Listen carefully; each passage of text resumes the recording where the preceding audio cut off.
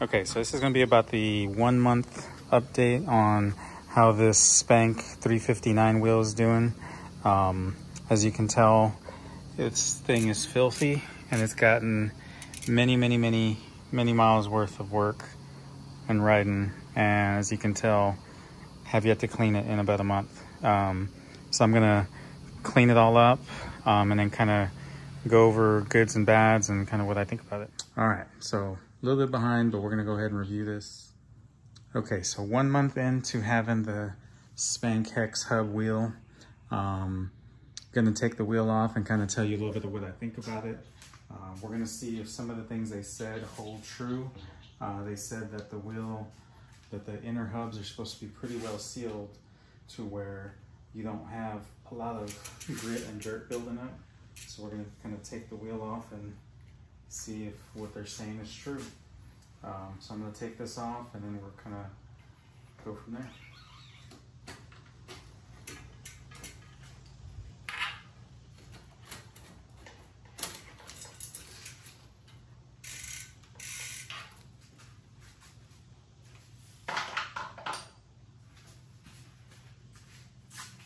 So the first thing I'm gonna do is I'm gonna take off the little nubs and see how clean it looks.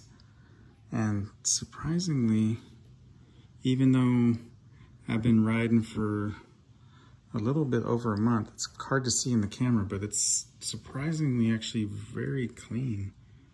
Like almost no dirt. I wouldn't say no dirt, but it's pretty damn clean. Now let's see the other side with, oh, that's right, I'm gonna have to take that off. So, okay, so I'm gonna get the cassette tool, pop off the cassette, and then come back and see how the engagement part looks. Okay, so got the cassette loose, haven't cleaned it or anything.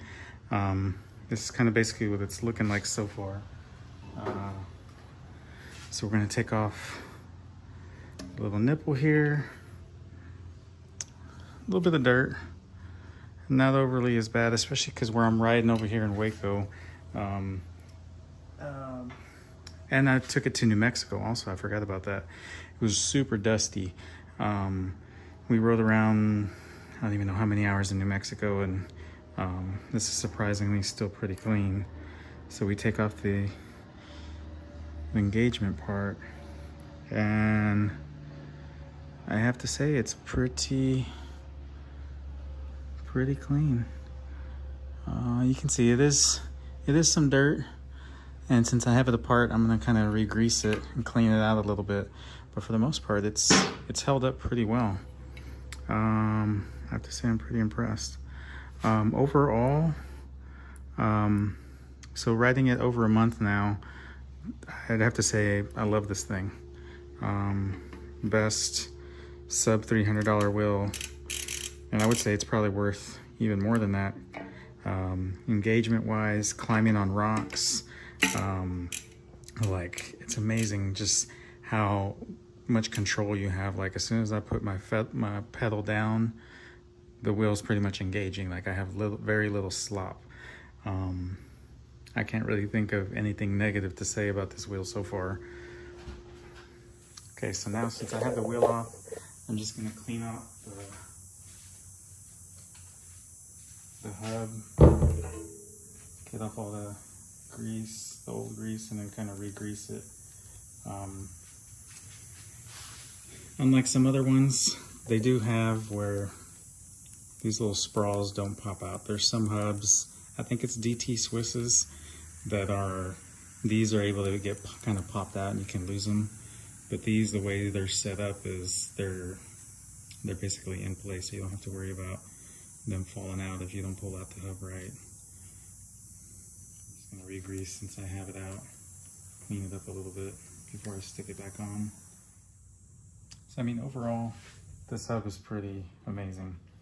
I mean, I don't really have a whole lot of experience with the i9 stuff, so I can't give a complete idea, you know, apples to apples.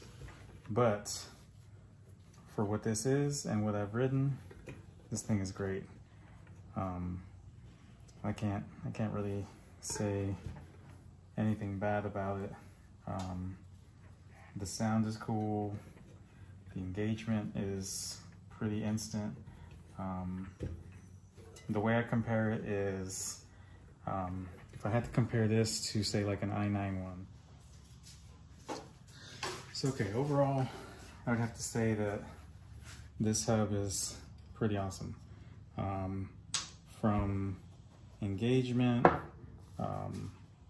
like little to no slop, no slack. I push down on the pedal, the thing goes. That's kind of how I like it. I can't really say anything bad. If I had to compare it to something, I would probably compare it to cars, and I would say that this is along the lines of a Corvette versus Ferrari.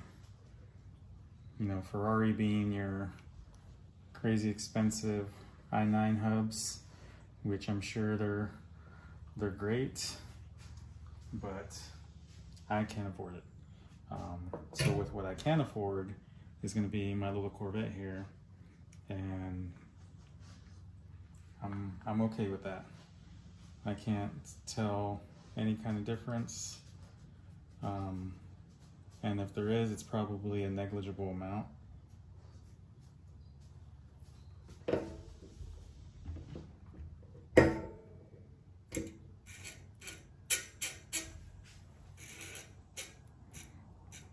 Now I just tried putting a little bit more grease. I heard somebody talking about sometimes adding a little bit more grease will quiet the hub down a little bit.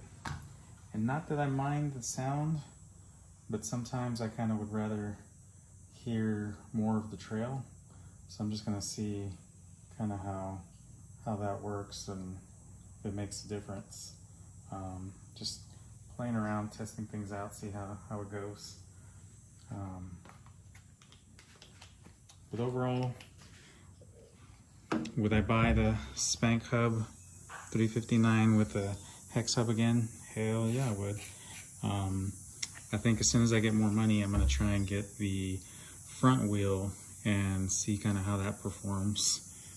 Because if this back one is performing pretty well, I'd love to see how well the front one performs.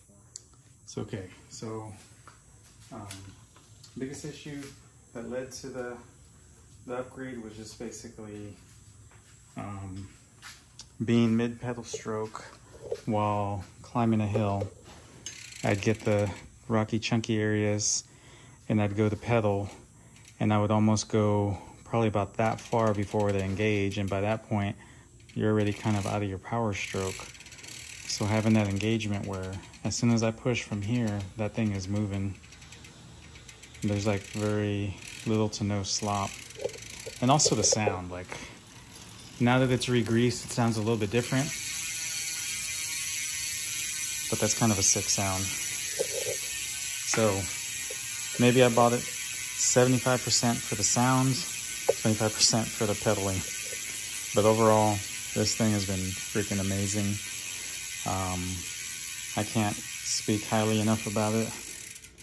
The wheel has basically stayed true. I've hit lots of chunky areas, hitting jumps, and there's like literally no dents or bends in it. And I haven't been running super high pressures either. I think I range between 22 to 28-ish, depending on what I'm doing. But this thing is solid. I haven't had no leaks, no low pressures. Like this thing is, it's sealed solid. So overall, build quality, functionality with the pedaling, the air leaking, I mean, overall you can't complain. And I'm not sure what else I can say about it, because it's kind of just a random review that I felt like doing right now. But if you do got any questions, let me know. Otherwise, Spank 359. That's the way to go. Buy it.